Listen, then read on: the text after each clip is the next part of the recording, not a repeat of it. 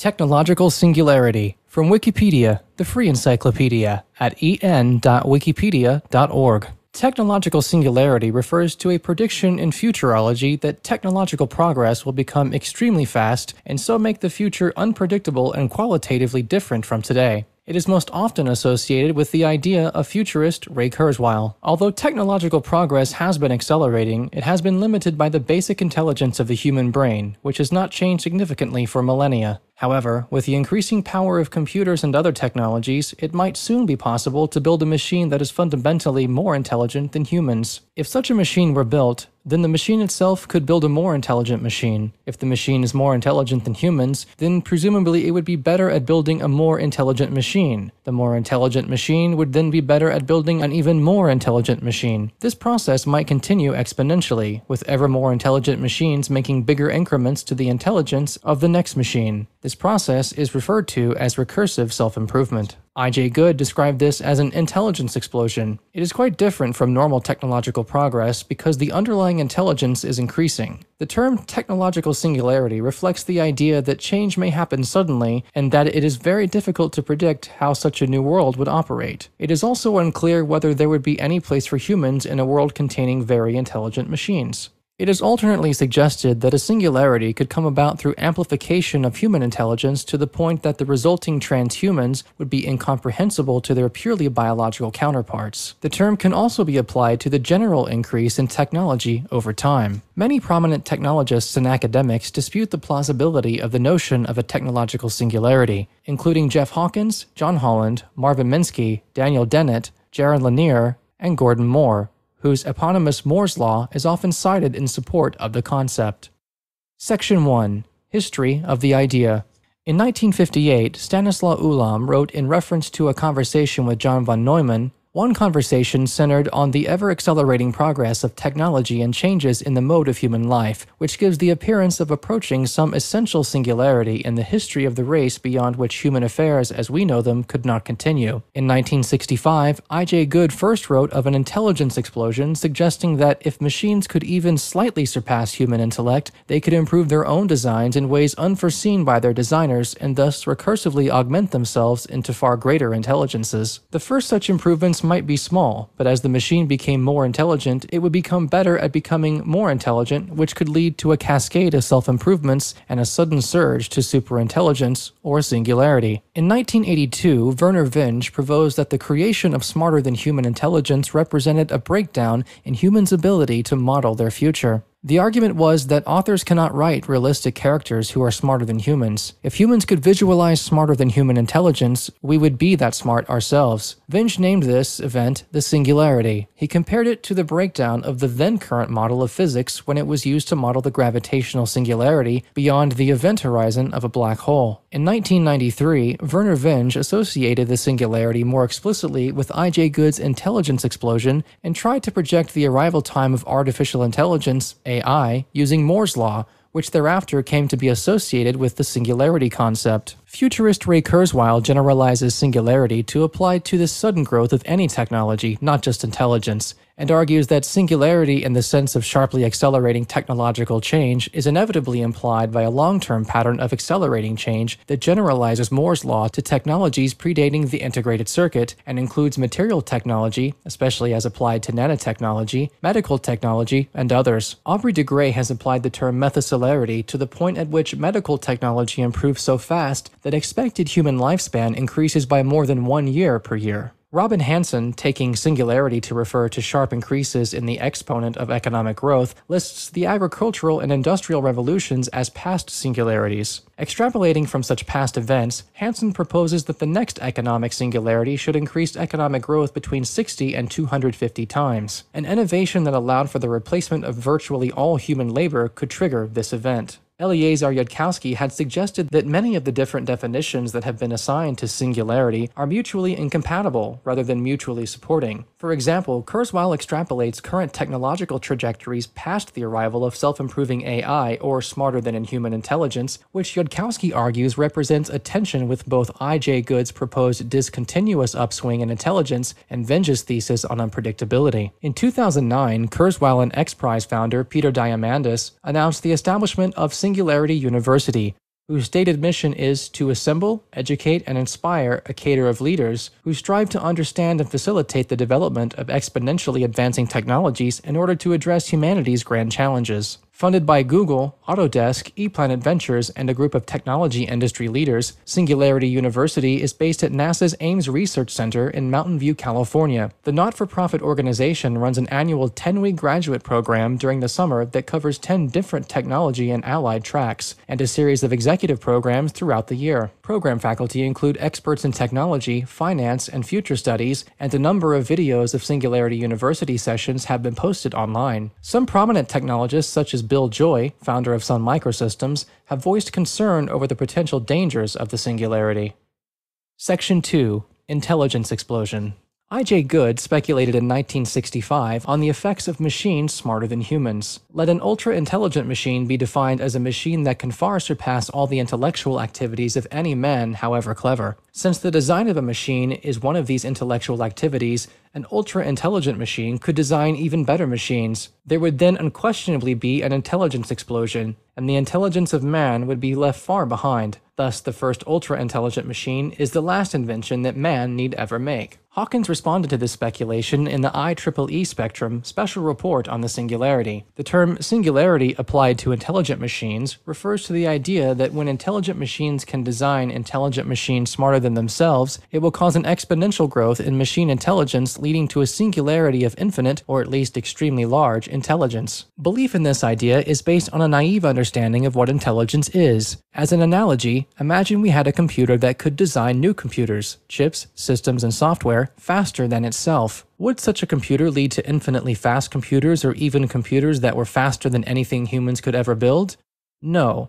It might accelerate the rate of improvements for a while, but in the end, there are limits to how big and fast computers can run. We would end up in the same place, we'd just get there a bit faster. There would be no singularity. Mathematician and author Werner Vinge greatly popularized Good's notion of an intelligence explosion, first addressing the topic in print in the January 1983 issue of Omni magazine. A 1993 article by Vinge, The Coming Technological Singularity: How to Survive in the Post-Human Era, contains the oft-quoted statement, "Within 30 years, we will have the technological means to create superhuman intelligence. Shortly thereafter, the human era will be ended." Vinge refines his estimate of the timescales involved, adding, quote, "I'll be surprised if this event occurs before 2005 or after 2030. Vinge continues by predicting that superhuman intelligences, however created, will be able to enhance their own minds faster than the humans that created them. When greater than human intelligence drives progress, Vinge writes, that progress will be much more rapid. This feedback loop of self-improving intelligence, he predicts, will cause large amounts of technological progress within a short period. Most proposed methods for creating smarter than human or transhuman minds fall into one of two categories: intelligence amplification of human brains and artificial intelligence. The means speculated to produce intelligence augmentation are numerous and include bio and genetic engineering, nootropic drugs, AI assistance, direct brain-computer interfaces, and mind uploading. Despite the numerous speculated means for amplifying human intelligence, non-human artificial intelligence, specifically seed AI, is the most popular option for organizations trying to advance the singularity, a choice addressed by Singularity Institute for Artificial Intelligence 2002. Hansen is also skeptical of human intelligence augmentation, writing that once one has exhausted the, quote, low-hanging fruit of easy methods for increasing human intelligence, further improvements will become increasingly difficult to find. It is difficult to directly compare silicon-based hardware with neurons, but Berglas notes that computer speech recognition is approaching human capabilities, and that this capability seems to require 0.01% of the volume of the brain. This analogy suggests that modern computer hardware is within a few orders of magnitude as powerful as the human brain. Section 1.2 Economic Aspects. Dramatic changes in the rate of economic growth have occurred in the past because of some technological advancement. Based on population growth, the economy has doubled every 250,000 years from the Paleolithic era until the Neolithic Revolution. This new agricultural economy began to double every 900 years, a remarkable increase. In the current era, beginning with the Industrial Revolution, the world's economic output doubles every 15 years, 60 times faster than during the agricultural era. If the rise of superhuman intelligence causes a similar revolution, argues Robin Hanson, one would expect the economy to double at least quarterly and possibly on a weekly basis. Machines capable of performing mental and physical tasks as capably as humans would cause cause a rise in wages for jobs at which humans can still outperform machines. However, a proliferation of human-like machines would likely cause a net drop in wages, as humans would compete with robots for jobs. Also, the wealth of the technological singularity may be concentrated in the hands of a few who own the means of mass-producing the intelligent robot workforce. Section 2.2 Potential dangers. Superhuman intelligence may have goals inconsistent with human survival and prosperity. AI researcher Hugo de Guerra suggests that artificial intelligences may simply eliminate the human race, and humans would be powerless to stop them. Burglas argues that, unlike human intelligence, computer-based intelligence is not tied to any particular body, which would give it a radically different worldview. In particular, a software intelligence would essentially be immortal, and so have no need to produce independent children that live on after it dies. It would thus have no evolutionary need for love. It would, in the strictest sense, have no evolutionary traits at all, as evolution is the result of reproduction. Other oft-cited dangers include those commonly associated with molecular nanotechnology and genetic engineering. These threats are major issues for both singularity advocates and critics, and were the subject of Billy Joy's Wired magazine article, Why the Future Doesn't Need Us. Bostrom discussed human extinction scenarios and lists superintelligence as a possible cause. When we create the first superintelligent entity, we might make a mistake and give it goals that lead it to annihilate humankind, assuming its enormous intellectual advantage gives it the power to do so. For example, we could mistakenly elevate a sub-goal to the status of a super-goal. We tell it to solve a mathematical problem, and it complies by turning all the matter in the solar system into a giant calculating device, in the process killing the person who asked the question. Moravec argues that although superintelligence in the form of machines may make humans in some sense obsolete as the top intelligence, there will still be room in the ecology for humans. Eliezer Yudkowsky proposed that research be undertaken to produce friendly artificial intelligence in order to address the dangers. He noted that if the first real AI was friendly, it would have a head start on self-improvement and thus might prevent other unfriendly AIs from developing. The Singularity Institute for Artificial Intelligence is dedicated to this cause. Bill Hibbard also addressed issues of AI safety and morality in his book Superintelligent Machines. Burglas notes that there is no direct evolutionary motivation for an AI to be friendly to humans.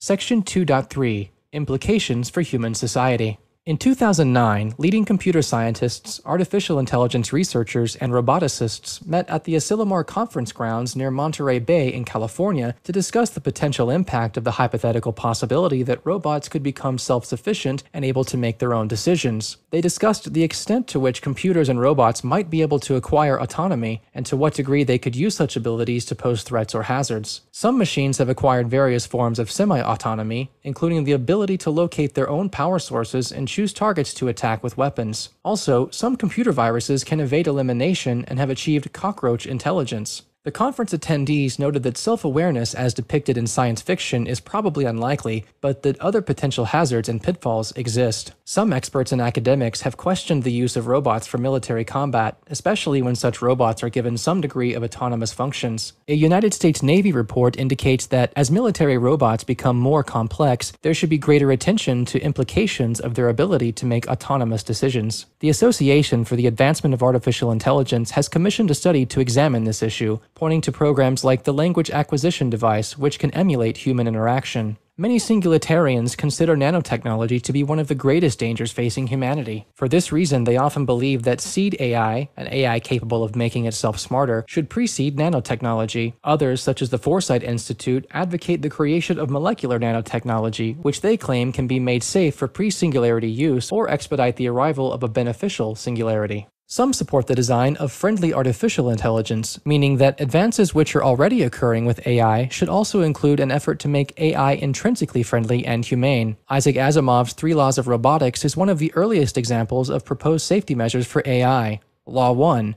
A robot may not injure a human being or, through inaction, allow a human being to come to harm. Law 2.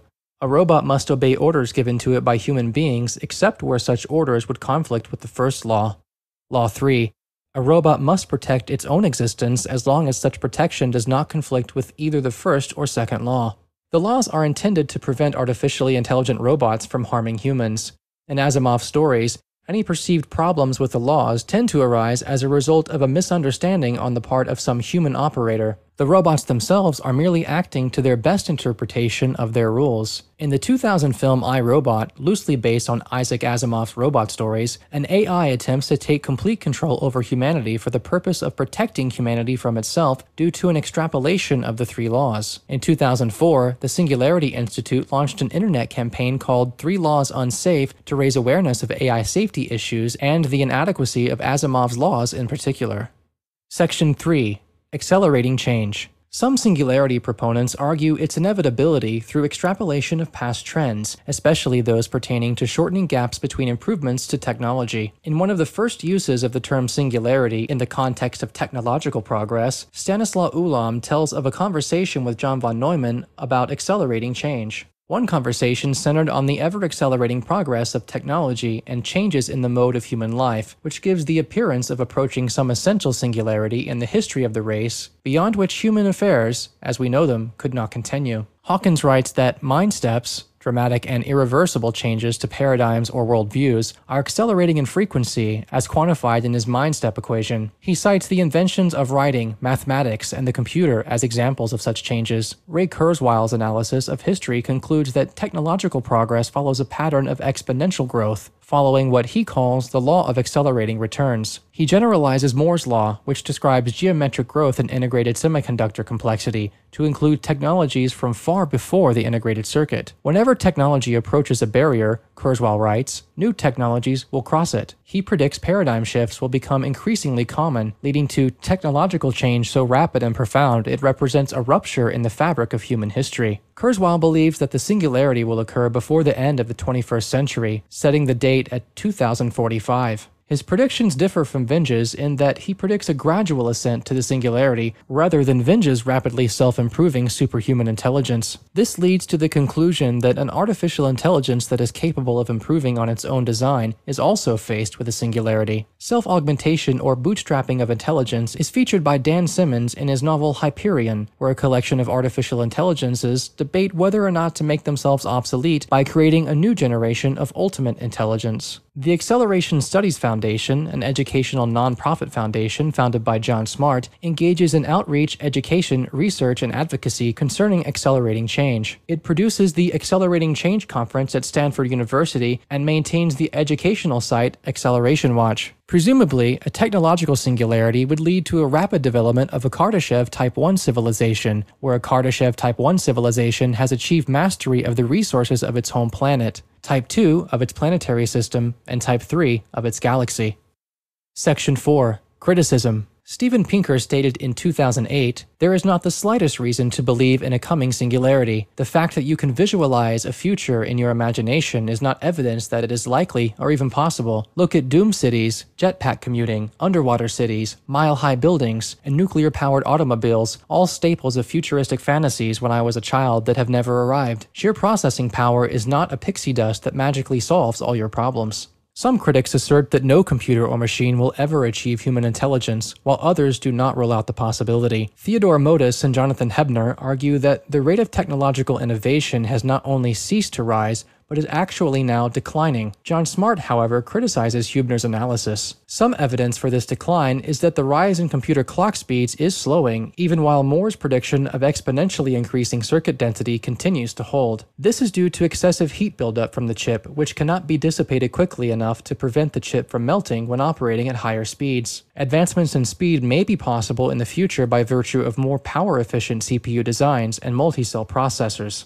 Others propose that other singularities can be found through analysis of trends in world population, world gross domestic product, and other indices. Andrei Korotayev and others argue that historical hyperbolic growth curves can be attributed to feedback loops that ceased to affect global trends in the 1970s, and thus hyperbolic growth should not be expected in the future. In The Progress of Computing, William Nordhaus argued that, prior to 1940, computers followed the much slower growth of a traditional industrial economy, thus rejecting extrapolations of Moore's law to 19th century computers. Schmidhuber suggests differences in memory of recent and distant events create an illusion of accelerating change, and that such a phenomenon may be responsible for past apocalyptic predictions. Andrew Kennedy, in his 2006 paper for the British Interplanetary Society discussing change in the growth in space travel velocities, stated that although long-term overall growth is inevitable, it is small, embodying both ups and downs, and noted, quote, "New technologies follow known laws of power use and information spread, and are obliged to connect with what already exists. Remarkable theoretical discoveries, if they end up being used at all, play their part in maintaining the growth rate. They do not make its plotted curve redundant."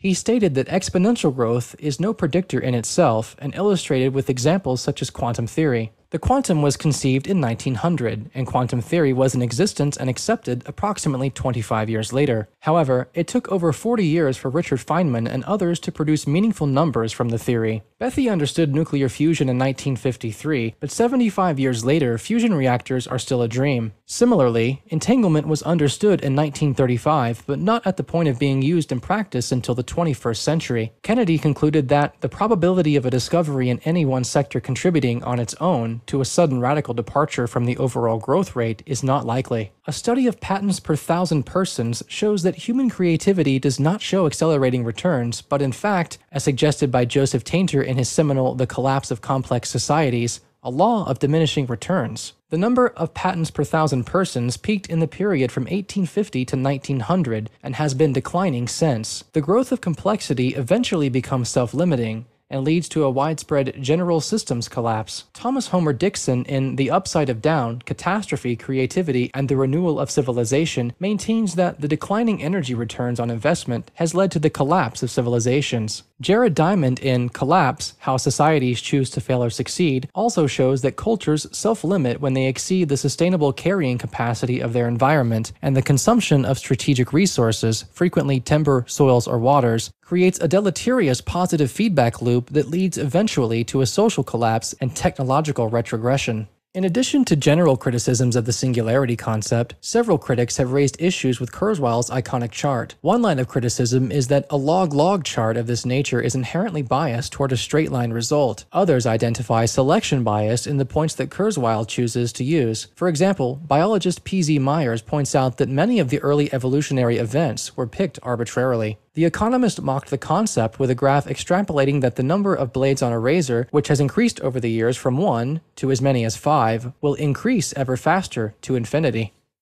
Section 5. Popular Culture. James P. Hogan's 1979 novel, The Two Faces of Tomorrow, is an explicit description of what is now called the singularity. An artificial intelligence system solves an excavation problem on the moon in a brilliant and novel way, but nearly kills a work crew in the process. Realizing that systems are becoming too sophisticated and complex to predict or manage, a scientific team sets out to teach a sophisticated computer network how to think more humanly. The story documents the rise of self-awareness in the computer system, the human's loss of control and failed attempts to shut down the experiment as the computer desperately defends itself, and the computer intelligence reaching maturity. While discussing the singularity's growing recognition, Vernor Vinge writes that it was the science fiction writers who felt the first concrete impact. In addition to his own story, Bookworm Run, whose protagonist is a chimpanzee with intelligence augmented by a government experiment, he cites Greg Bear's novel, Blood Music, as an example of the singularity in fiction. Vinge describes surviving the singularity in his 1986 novel, Marooned in Real Time. Vinge later expanded the notion of the singularity to a galactic scale in A Fire Upon the Deep, in 1992, a novel populated by transcendent beings, each the product of a different race and possessed of distinct agendas and overwhelming power. In William Gibson's 1984 novel Neuromancer, artificial intelligence capable of improving their own programs are strictly regulated by special Turing police to ensure they never exceed a certain level of intelligence, and the plot centers on the efforts of one such AI to circumvent their control. The 1994 novel The Metamorphosis of Prime Intellect features an AI that augments itself so quickly as to gain low-level control of all matter in the universe in a matter of hours. A more malevolent AI achieves similar levels of omnipotence in Harlan Ellison's short story,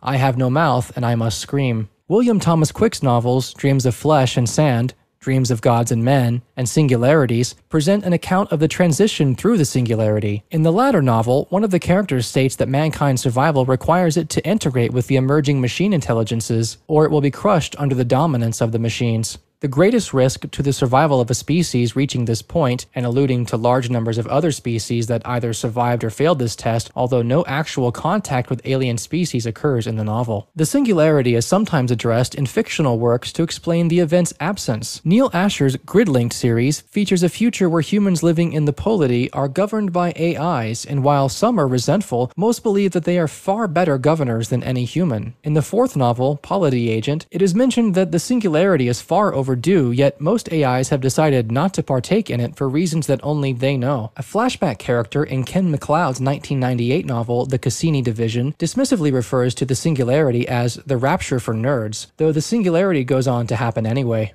Popular movies in which computers become intelligent and violently overpower the human race include Colossus, The Forbin Project, the Terminator series, and the very loose film adaptation of I, Robot and the Matrix series. The television series Battlestar Galactica also explores these themes. Isaac Asimov expressed ideas similar to a post-Kurzweilian singularity in his short story The Last Question. Asimov's future envisions a reality where a combination of strong artificial intelligence and post-humans consume the cosmos, during a time Kurzweil describes as when the universe wakes up, the last of his 6 stages of cosmic evolution as described in The Singularity is Near. Post-human entities throughout the various time periods of the story inquire of the artificial intelligence within the story as to how entropy death will be avoided. The AI responds that it lacks sufficient information to come to a conclusion until the end of the story when the AI does indeed arrive at a solution. Notably, it does so in order to fulfill its duty to answer the human's question. St. Edward's University chemist Eamon Healy discusses accelerating chains in the film Waking Life. He divides history into increasingly shorter periods, estimating 2 billion years for life, 6 million years for the hominid, and 100,000 years for mankind as we know it. He proceeds to human cultural evolution, giving timescales of 10,000 years for agriculture, 400 years for the scientific revolution, and 150 years for the industrial revolution. Information is emphasized as providing the basis for the new evolutionary paradigm, with artificial intelligence its culmination. He concludes we will eventually create neo-humans, which will usurp humanity's present role in scientific and technological progress and allow the exponential trend of accelerating change to continue past the limits of human ability. Accelerating progress features in some science fiction works and is a central theme in Charles Stross's Accelerando. Other notable authors that address singularity-related issues include Carl Schroeder, Greg Egan, Ken MacLeod, Rudy Rucker, David Brin, Ian M. Banks, Neil Stephenson, Tony Ballantyne, Bruce Sterling, Dan Simmons, Damian Broderick, Frederick Brown, Jacek Dukaj, Nagaru Tanagawa, Douglas Adams, and Ian MacDonald. The feature-length documentary film Transcendent Man is based on Ray Kurzweil and his book The Singularity is Near. The film documents Kurzweil's quest to reveal what he believes to be mankind's destiny. In 2009, scientists at Aberystwyth University in Wales and the UK's University of Cambridge designed a robot called Adam that they believe to be the first machine to independently discover scientific findings. Also in 2009, researchers at Cornell developed a computer program that extrapolated the laws of motion from a pendulum swings. The webcomic Dresden Kodak deals with transhumanistic themes and the singularity. This sound file and all the text in the article are licensed under the Creative Commons Attribution Share-alike 3.0 Unported license, available at creativecommons.org/licenses/by-sa/3.0.